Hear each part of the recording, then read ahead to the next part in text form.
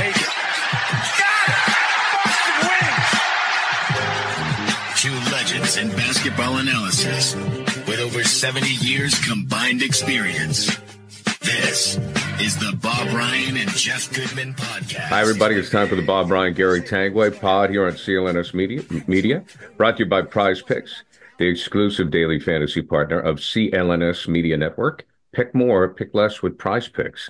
Okay, the Caitlin Clark story has come to an end, Bob, but boy, what a difference she has made for the WNBA. The numbers are up all over the place. She's making money. I hope this is going to mean more money for other players. It really has been something to watch. It is a phenomenon. And, and just in general terms about women's basketball, I was introduced to it big time in '92 in the Dream Team, because in addition to covering the men, I covered the Dream Team game. I also covered the entire tournament for our women, and got introduced to the world of international women's basketball. And prior to that, the only real connection I had was locally. There was a tournament, I'm going to say 50 years ago at Northeastern, and I of some schools, and I went, and the play was embarrassing, was primitive. And one of the funny things about it was you never saw so many jump balls. And the reason was the ball handling was so bad. Right. And then they were diving on the floor for the ball that was always out there. You never saw so many loose balls. And it wasn't very good. But by the time I came around in '92, you were looking at good players. You were looking at good basketball. And I observed that no sport has come farther in a shorter period of time than women's basketball. Well, that was in 1992. And we've come exponentially farther since then in terms of the breadth of talent, and the depth of the talent worldwide. And so I really was enlightened a number of years ago. I was in LA during the finals, I guess it was, and the women were playing as well. And I went to a game, and I'm sitting in the first row, and I'm feeling, you could feel the energy, the pace was really good. I was dazzled by what I was seeing. I remember I went to the game because Michael Cooper was coaching against Bill Laimbeer, and so anyway, this sport has come so far since and it's a tribute to so many people, but it still was off the radar for the average American sports fan. It still is true that for the most part, women's basketball devotees, we're husbands, fathers, and brothers and uncles and neighbors, and not really Joe average fan, and that's changing so rapidly now. But the big boost, this Caitlin Clark phenomenon, and it's absolutely amazing what her presence has done for the game, and exposing us people to, oh, by the way, how there's all these other great players, not really fine players that you didn't know anything about. Now you do. Totally. And so, let's congratulate Aja Wilson for becoming a unanimous MVP, for example, our third one. And people are being exposed to the Aja Wilsons of the world, and that's really. And people feel Kelsey Mitchell is the best player on the Indiana team. Yeah, right. But we see that because of Caitlin Clark. Leads of Boston, and so yeah. But it's a true. So, but meanwhile, it's no question that this phenomenon. Now the rivalry with Angel Reese, which unfortunately has had to, right, got mired in racial overtones, which is just despicable. Yeah. But it's also, you'd be pretty naive to deny that Caitlin Clark being white doesn't bring fans that sadly that wouldn't have been there otherwise. I mean, that's stupid. You can't deny it. But you don't want that to be the focus of any rivalry with Angel Reese.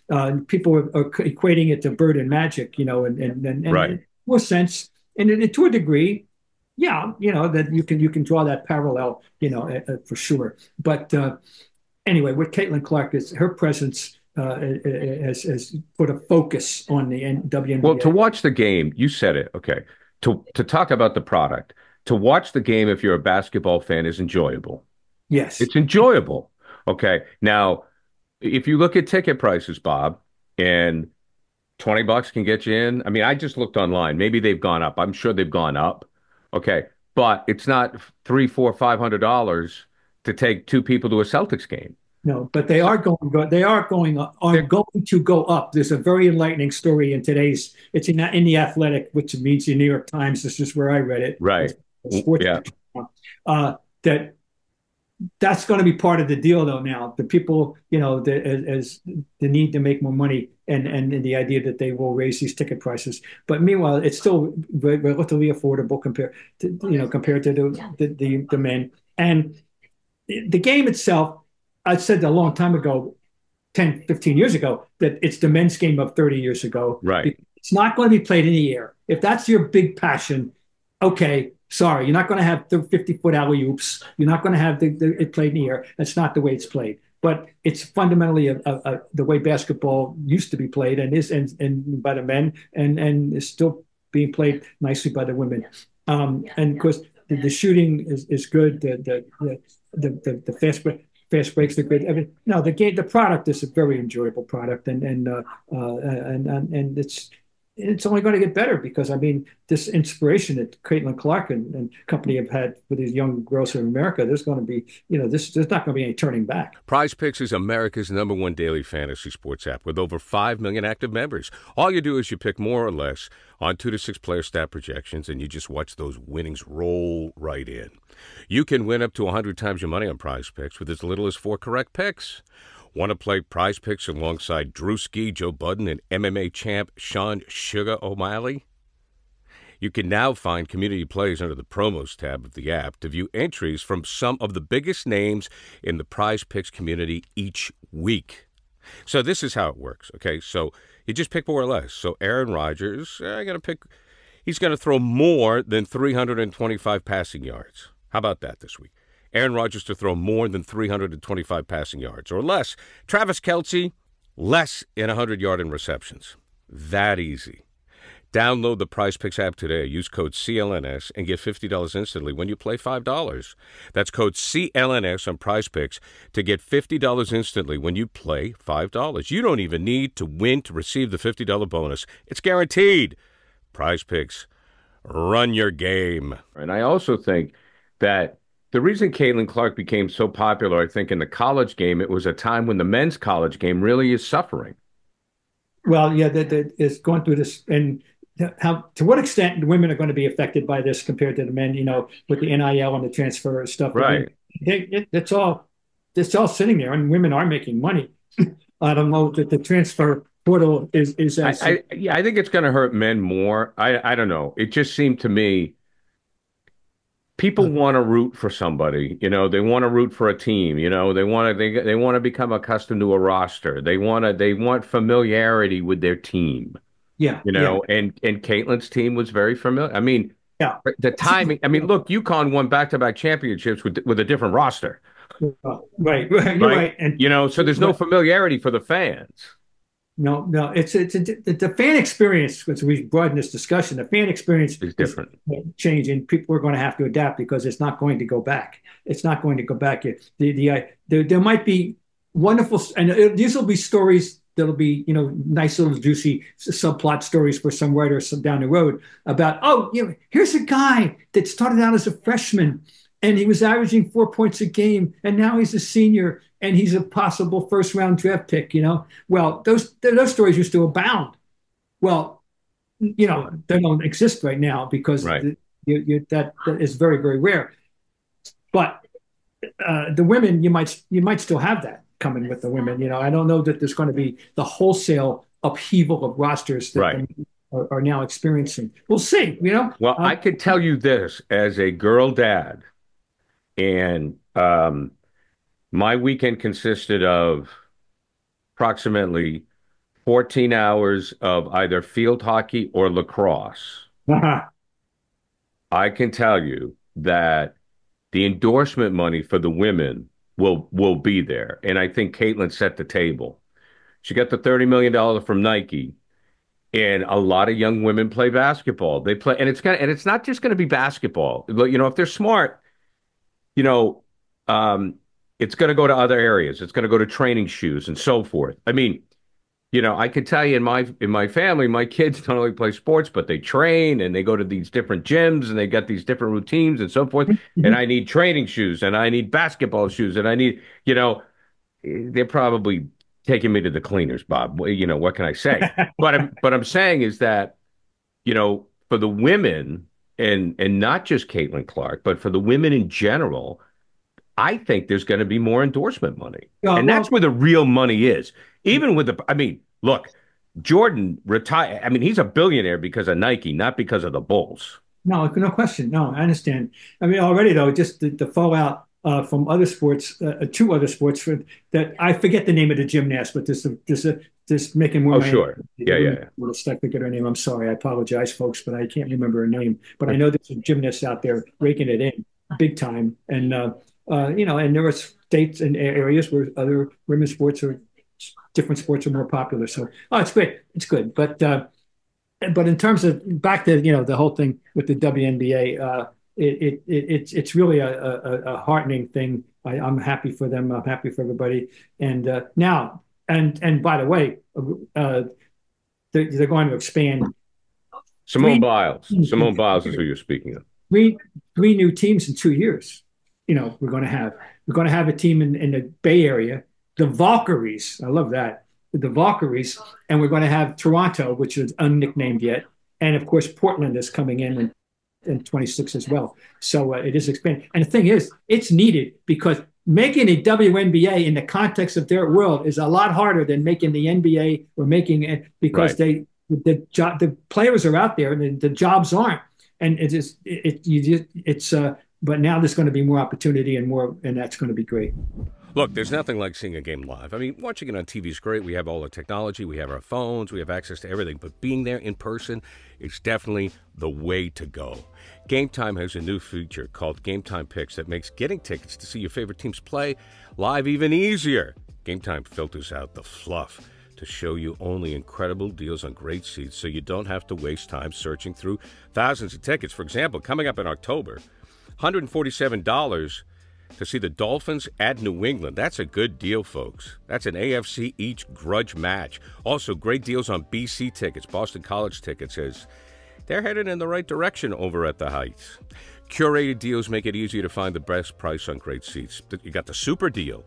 Seat views before you buy. Lowest price guarantee, even cancellation protection, job loss protection. They've got so many different angles for you. Game Time Picks. Curation makes it easier for you to save more on sports, concerts, comedy, and theater. You could toggle along with all-in pricing. The feature shows the total up front with no surprise fees at checkout. Plus, you get a great view from your seat. Get a panoramic view from the seats that you're about to buy. You don't have to buy them, and you get the view, so you know what you're getting. Lowest price guarantee or Game Time will credit you 110% of the difference. Your purchase is covered with the most flexible customer service policy in the ticketing industry. Take the guesswork out of buying tickets with Game Time. Download the Game Time app, create an account, use code CLNS for $20 off your first purchase. Terms apply. Again, create an account and redeem code CLNS for $20 off. Download Game Time today. What time is it? It's game time. All right, Bob, let's segue into some other NBA news. Oh, by the way, I wanted to ask you this. Who was the first female basketball player? Was it that you remember that came on big? Well, you had the I used to know her name for sure. The stunt that the Warriors played when they drafted Right. Iowa. Ann Myers, Nancy Myers? No. That she was legit from UCLA.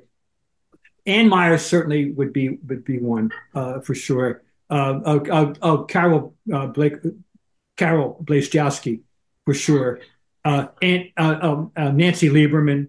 Nancy Lieberman Klein. These are the real pioneers, that really put it over the map. And Ann Myers, that group right there. The original 76, the first year the women were in the Olympics. That original group, and Ann Myers was the star of that. But Carol's place down. There's three names for sure. I'll throw you out there right now. And so they're the Billie Jean Kings of the deal. Right. Yeah. Okay. And then of course the '96 team was awesome. And they were undefeated. They played over 60 games in preparation. and saved their best for last. They pounded Brazil in the finals, and that group was terrific. And I tell you who, I still don't think there's a better point guard maybe in the league than Dylan Staley was. And Lisa Leslie, great pivot player. They set the standard that they're now trying to reach. So that's it. But I'll give answer your question. The three names that jump out at me, right, with Ann Myers, Carol Blazkowski, and Nancy Lieberman Klein later. Okay, now we can segue to this. Joel Embiid is going to be in Philadelphia till he's 30 anyway. I wasn't so sure that was going to happen, but he signed who can turn down an extra $193 million for an extension? I guess when it comes to the money, no one can turn. We're very unfair with players. We think, it's not just about the money. Will he go and try to win somewhere else? Well, when you have his health history, it is going to be about the money and security. He is an interesting case here because we know he's good, very good, has been an MVP, is a beautiful scorer. He absolutely is a contest. He had a game in the 22-23 season when he hit the Celtics with like 52. And I raved about how effortless and versatile it was and how smooth and good looking it was. And I got hooted down by some people because they didn't want to acknowledge it, that he had done this to the Celtics, but he had.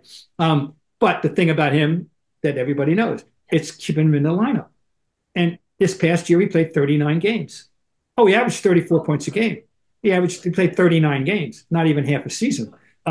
He has never played more than 68 games in an 82-game season. And yet here's the but with him in terms of paying him. Is he around when you need him in the spring? And the answer in the past had been not necessarily. So, he will be 31 in March. Is there any indication that he is going to stop getting hurt? This is a tremendous risky investment, don't you, in that regard? It's not that he isn't good. We know that he's damn good. And he's a good ambassador too. He's fun. He's controversial. He's funny. He's a public person. Right. His Xing or his Instagramming and all this stuff. He's willing to get engaged. So he's a guy that people can follow and enjoy, or not enjoy. But he's around. So I wish him well, and I like watching him play. And it'd be nice with one of these years though. He could play at least 70 games. You're right. I wonder if Philly just feels they need to keep that one guy there to keep fans interested, to sell tickets. I don't know. But when we see what the Celtics are going to be sold for, the $193 million is not a lot of money. I know. When we're talking that, that it's a minimum of $6 billion, you're going to need to pony up to get the Celtics. Yeah, it's crazy. And, I by the way, as an aside, I hope that Steve Pagliuca is the guy that can round up the money bags and get it done. I just don't want to see some outsider that come in that we wouldn't know anything about it, we couldn't trust. I'm rooting for Pags, but that's a lot of dough. I understand, but there always seemed to be somebody out there, some rich guy that. Well, Pags wants to win. There's no doubt about that. So I agree with you 100%. All right, Bob, that'll do it for this edition of Bob, Ryan, and Gary Tanguay, our podcast. Thank you very much for joining us. And Bob, let me just get our wonderful sponsor in here, brought to you by Prize Picks, the exclusive daily fantasy partner of CLNS Media Network. Pick more, pick less with Prize Picks. See you next time, Bob. Very good.